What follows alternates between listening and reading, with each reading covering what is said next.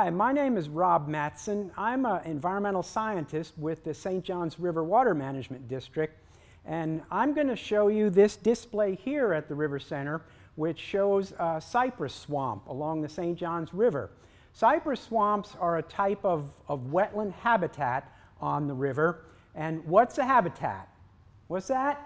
I can't hear you. Louder. That's right. A habitat is a home where plants and animals live. And one of the main ways we define wetland habitats are by the types of plants that we find growing there. In the case of cypress swamps, the main plant we find are the cypress trees, like you see behind me here. That's a cypress tree. They can get very old, hundreds or even over 1,000 years old. They're one of the very few trees that can grow in very soggy dirt in wetland conditions and really thrive in those kind of conditions. And one of the things that helps them do that is their root system. And one of the parts of that are these things called cypress knees that you see here growing out of the dirt here. They're part of the cypress tree's root system, and they might do different kinds of things. They may help get air down into the roots in the soggy soil. They may also help strengthen the root system. Another plant that we see in cypress swamps and other wetland habitats like marshes are the cattails. And those are these things here that look kind of like a grass. Okay? They have their leaves, and these are their seed heads. The Native Americans, like the Seminole Indians and the Timucua, made lots of different uses of cattails. They would take the leaves and make hats and baskets with them. They would eat the roots, and the seed heads, they could dip them in kerosene or rosin and use them as a torch, like a candle at night to provide light. Wetland habitats are also very important homes for a lot of different kinds of animals. Amphibians like frogs and salamanders, reptiles like turtles and snakes, and birds and mammals. And we'll look at some of those here in this display. Amphibians include frogs, and one frog that you'll see is the green tree frog here that we see on the trunk of the cypress tree. You may also see green tree frogs around your home, on your window or on the siding of your house. We also get reptiles like different kinds of snakes and turtles. Now, you've talked about the gopher tortoise, which is one kind of turtle, but we don't get those in cypress swamps because they like upland areas. But one turtle that we do sometimes find in cypress swamps is this guy here, which is a snapping turtle. And so that's one of our aquatic or water turtles that we find in cypress swamps. We also get different kinds of birds, many kinds of birds in our wetland habitats. One of the main birds that we see in cypress swamps is up here. That's a wood duck. In this case, that's the male or the drake wood duck. It's one of the prettiest ducks in North America because of all the different colors. And the other thing I'd like to show you, one of the other groups of animals in cypress swamps are the mammals. So let's go over here and look at one of those mammals. So one of the other groups of animals that we find in wetland habitats are the mammals, and one of the main kinds of mammals that we see is the river otter, which we see right here, this guy. Their river otters are very, very good swimmers. They feed on crayfish and clams and even small fish if they can catch them. What we've learned over the past few decades, scientists like me, is that wetlands are very important for people. They help clean the water, they help store floodwaters, and again, they're important homes, habitat for many kinds of animals. And so those are our wonderful wetlands. Hi, I'm Sam Carr, volunteer here at the St. Johns River Center. And this section of the River Center is called Palatka Then and Now. And we're going to start by looking at an 1884 map of Palatka. And this is the map that's called a bird's eye view of Palatka. And do you see a bridge that you ride over? No, you don't, because there wasn't a bridge in Palatka then. The bridge would have been right around here now. is the way it is. What do you see in this picture? See the river boats? That's what built Palatka.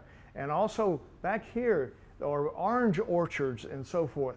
And then the real town started right over here and went all the way around the point that we know as Palatka today. Main Street in Palatka is a railroad track right through the middle of Palatka. And so if you go to Main Street today, you'll know that was the main railroad track running into Palatka. In 1884, after this map was made, a giant fire came to Palatka and burned most of the town all the way to Main Street. And that's what, that was a significant event here in Palatka. So this is the bird's eye view map of Palatka in 1884. Okay, so we've talked about Palatka using our map. We talked a lot about what happened here in Palatka and everything. So since this is school, there's going to be a test. Okay, is everybody ready for the test? All right, here we go. The first question is, the original native name of Palatka meant cow crossing. Is that true or false? All those that say true, raise your hand. All those that say false, raise your hand. Let's see. Trues have it. All right. Good job. Good job. Okay, remember us talking about the map and about the big fire that happened in Palatka? Remember that? So, in 1884, a huge fire burned down Palatka's entire downtown business district. Is that true? Raise your hand. Is it false? Raise your hand. Let's see. I think the trues have it.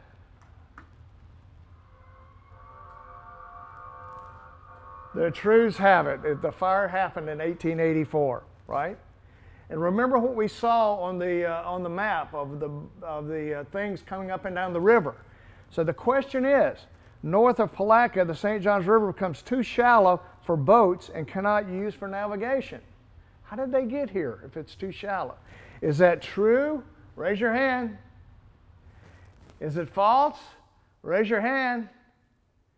Ooh, looks like it's 50-50. Let's see. True is...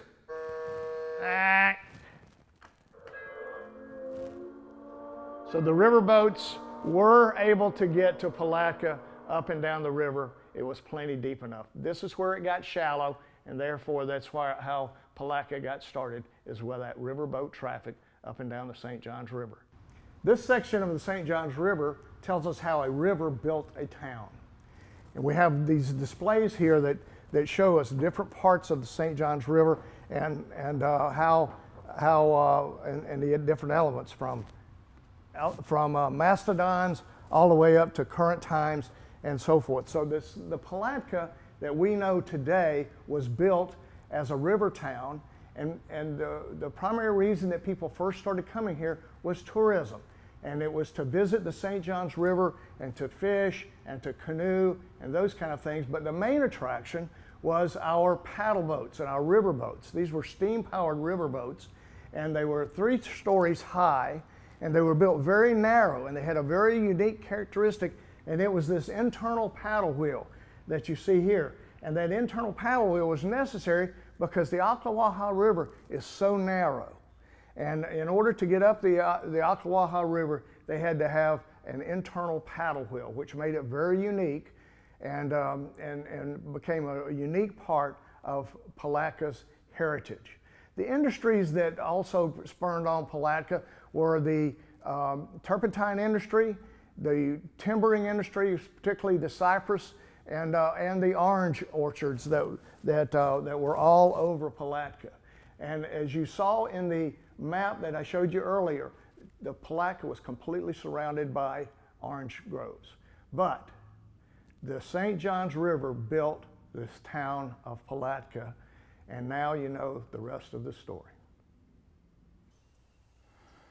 My name is Dick Franz. I am a volunteer here at Waterworks Environmental Education Center, and one of my specific interests here are the tortoises that we have on the property.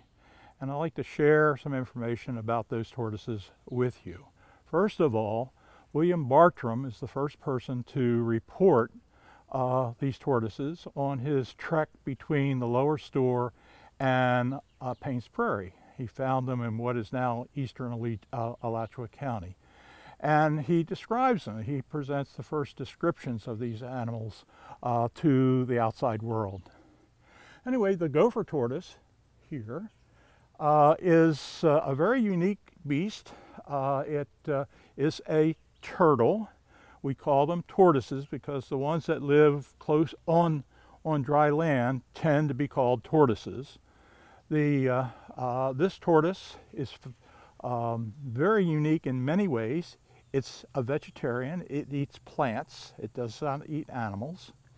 And it is a reptile. And reptiles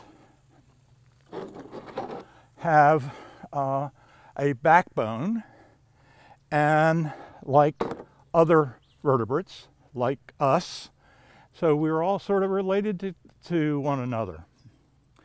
The tortoise, the gopher tortoise, this is the shell of a dead one. By the way, the tortoises cannot get out of their shell. They are in the shell forever. And in fact, the shell is part of their skeleton. Anyway, this is the skeleton of a gopher tortoise.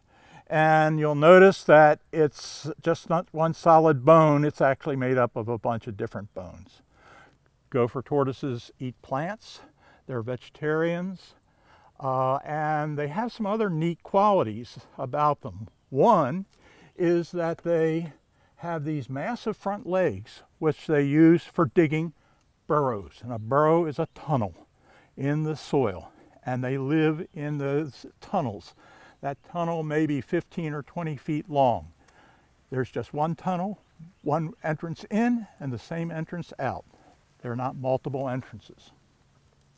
And they do it by digging with those front legs, which are very shovel-like. Gopher tortoises were at one point very rare. In fact, we thought they were going to become extinct. But thanks to the Game Commission and other organizations, the tortoise continues to survive.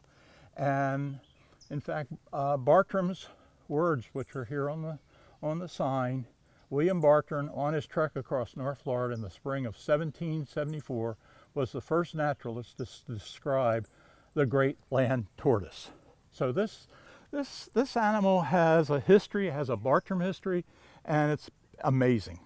Okay, and like other turtles, it lays eggs. These live on land, and they live in a very peculiar kind of habitat, and we'll take a closer look at that habitat in a few minutes. They lay eggs. The eggs are dug into the apron, and I'll show you what the apron is. It takes them 3 months to hatch. It's a very long incubation time. All right, we're going to go over shortly and take a look at the tortoise pen and at a tortoise burrow, and hopefully maybe one of the tortoises have come up and we'll say hello. Maybe it'll be Shelly, maybe it would be Sandy. There's Polly and Sticky. They're all females and they all live here together.